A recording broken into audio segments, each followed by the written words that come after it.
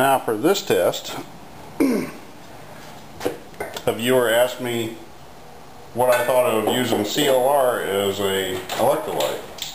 And my answer was, well, gee, I don't know. Let's find out. So, we're going to try it. And so this is distilled water, and here goes the first tablespoon.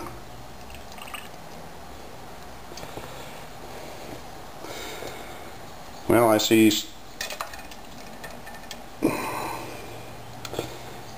some hydroxy production, although not a very large amount, and it looks like it's creating foam. That's 2 tablespoons per gallon. Now we're going to try, this will be just a little short, probably 3.5. Let's add a little more.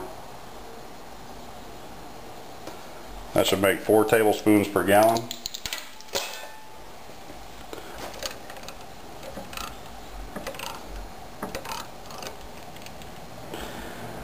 And I see production. It looks like it's making foam.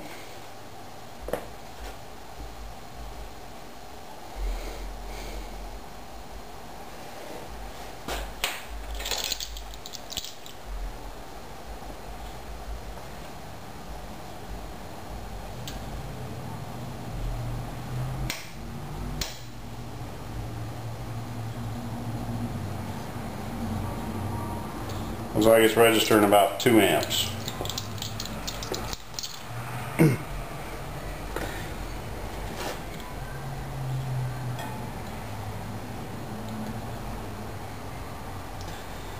Here's another just short of a tablespoon. We'll see what happens.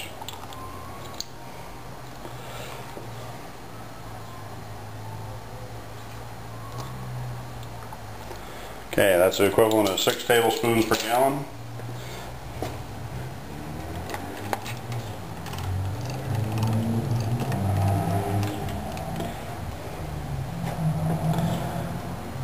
And it looks like what CLR does is it makes foam.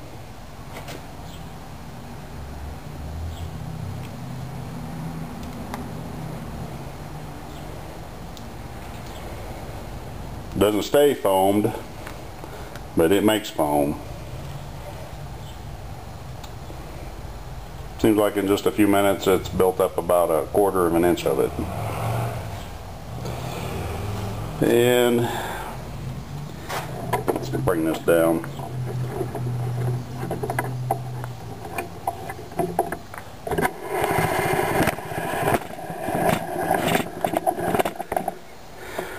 Production isn't particularly high either.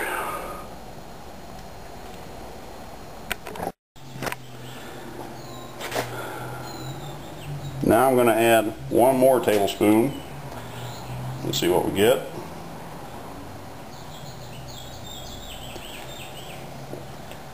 And that makes it as close to a tablespoon as it's going to get. So this makes 8 tablespoons per gallon.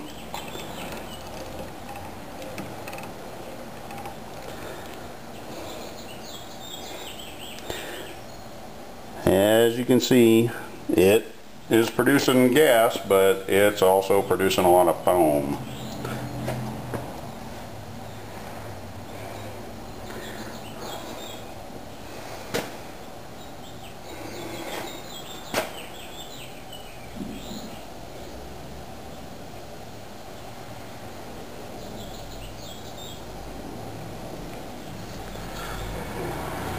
Well, I'd say the foam component renders the CLR unsuitable as an electrolyte.